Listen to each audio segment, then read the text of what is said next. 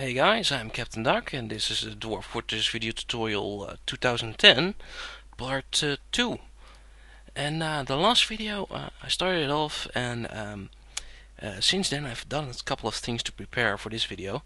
In this video I'm going to explain farming and try to get started on the military. First I've done a couple of things since then. This was the start.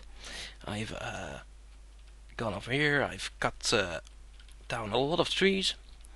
And down here I made a little starting level with everything you start with. A carpenter, a mason, a mechanic. Here is a food stockpile, a wood stockpile. Here's a small tables so the dwarves can eat.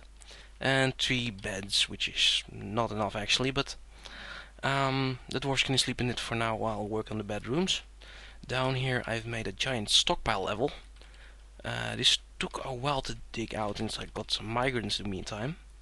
Anyway, these stockpiles levels, I make a lot of these big from the start nowadays. It's pretty nice. So everything is in here. Here's a wood stockpile. This is weapons and armor. Here's a furniture stockpile, cloth. This is leather, I think. Finished goods, gems. More furniture. This is bar block. Need some help here.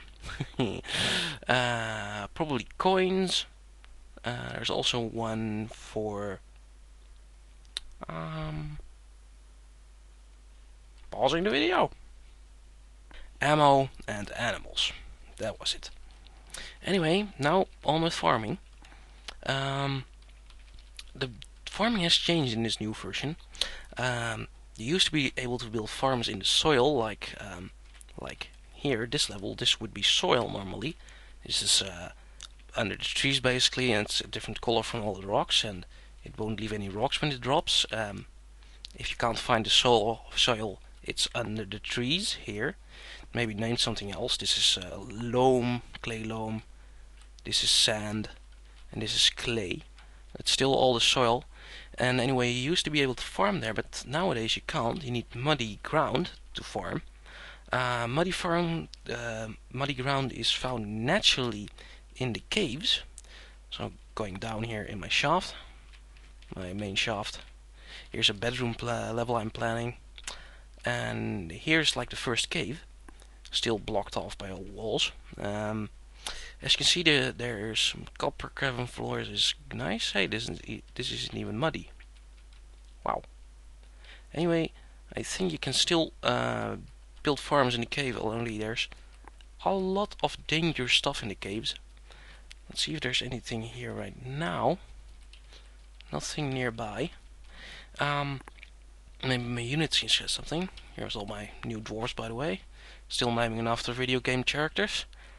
And at the bottom here, there's some stuff here. There's a crundle somewhere here in the cave. What the hell is a crundle? It's a tiny underground monster with large claws and horns. This will probably kill me. Oh well. For now, it's blocked off, and you should keep it same if you're playing along. There's central shaft is here somewhere, by the way. Here. It's all blocked off. There's no active direction, no way to get there. The only way I've dug it out is here with fortifications. Your doors can see to do that, but nothing can come in. Anyway, farming. So you can build farms here on the floor of the caverns. If they're muddy, I think normal cavern floors too. Only it's as I said, it's dangerous. It's better to just create some muddy floor yourself. Now, how will I do that? Here on the surface, you can. The easiest way to do it is with here on the surface with one of these ponds. Usually in forested areas, there's always these little lakes, these pond things. They're filled with water. They're filled with 7 digits of water, as you can see. And I'm gonna use that. I'm gonna break this open. I'm gonna make my own farming space under here. Let's get in it now. Let's see. I like these blocks of 11 by 11. On the other hand, I'd rather put it a bit more away, like this. Now the plan is, over here, the water comes in. It floods over the entire farm like this. Then, if there's any extra, it goes here. And with some channels, it'll catch that up over here if there's too much. But this is probably enough for the entire farm. Now, with some magic, I'm gonna create a route over here and dig this place out after the pause. Okay, here we are. I've done a couple of things. I've dug this out, as you can see. I've built a door over here, and over here is a fortification to keep my fortress closed from the outside later on in the game. Now it's time to lock the door. Oh, and you're probably wondering about the channels. Channeling has changed. If you channel an area like this, what I have prepared like this, it becomes like this. What happens is the dwarves create all these ramps out instead of channels, and when it becomes a bigger area, it removes some of the ramps and it creates a pit. It's different with the previous version, which in every tile just became like one of these holes. And the good thing about it, it's that you can just designate an area like this and have no worry that any dwarf falls off. Only still be careful, the bottom level below it should not be assigned. Just channel the above level out and the dwarves will take care of it. If the bottom here is already like empty and you try to channel, then they still might fall.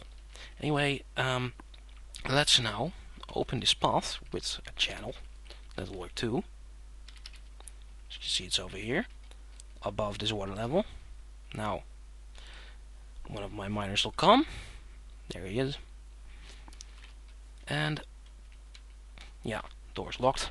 Now all the water from the pond will flood over this area. And after the water has been over the area, the ground will be muddy, and then we can build a farm here. Now, this will take a while to spread all the way out. I'm pausing the video until it's done. Alright, this should be far enough. It's spread all out, and unfortunately it wasn't enough to fill this. There wasn't enough water in the pool to fill this area over here, but still I'm safe since it had the room to leak. Now the door's open, and first thing I'm gonna do is build a floodgate right over here.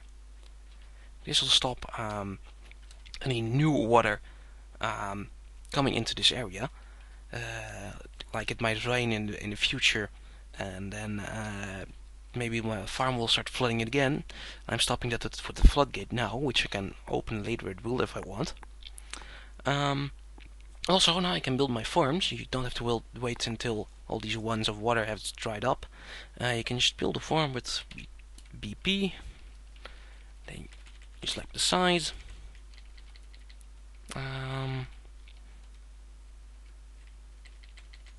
Do we do a big one? Now, do one like this is more than enough for now.